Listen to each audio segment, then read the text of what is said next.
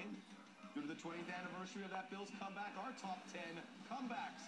2006, Michigan State, Northwestern. Spartans were trailing 38-3. Then scored 38 unanswered. The final field goal to shock the crowd there at Evanston. Largest comeback in D1 history to the delights of John L. Smith. Game 1 of the 1988 World Series. Dodgers down to their last out. Kirk Gibson goes hobbling to the plate. High fly ball into right field. She is gone! In a year that has been so improbable, the impossible has happened. Pitch perfect call by Vin Scully. 2002 NFC wildcard game. Something about these wildcard games. Giants and Niners trailing 38-14 with less than 4 to go in the third.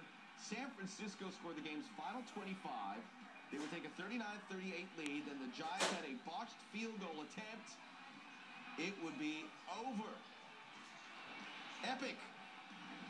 Terrell Owens enjoying it. How about the 1980 Holiday Bowl? BYU down 20 to SMU with under 3 to play. They come all the way back. Capped off by this Jim McMahon heaving it downfield. Hail Mary! Hail yes! And BYU pulls it out. How about the NBA, the 2008 NBA Finals? Game 4, Celtics trailing by 18 at the half. Would actually trail LA by as much as 24. But they come storming back from the inside. On the baseline, Celtics would win this game. They would go on to win the NBA title.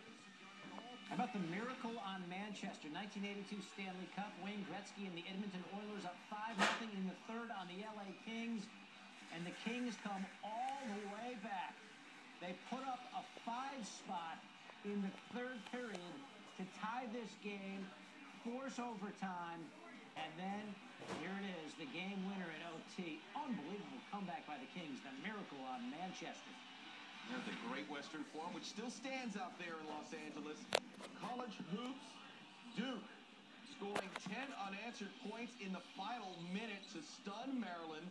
They would go on to beat the Terps in overtime. They would beat the Terps in the Final Four, would trail by 22, come back to win and win the national championship. And then there's Spike Lee's least favorite moment. He does get it to Reggie, who squares. Boom, baby! And hits the 3 from the high left, cutting the New York lead in half. Pacers still need some help. Oh, he threw it away! Reggie for 3! Boom, baby! It's a tie ball game! Unbelievable! Reggie, 8 points in 9 seconds and a few salty words directed towards Spike. Lip readers everywhere, frustrated with that. Number 2, 1975 World Series Game 6. Red Sox trailing the Reds 6-3. Bernie Carbo ties it. And then Carlton Fisk, one of the lasting images in baseball history. Urging the ball to stay fair, which it did. Red Sox win.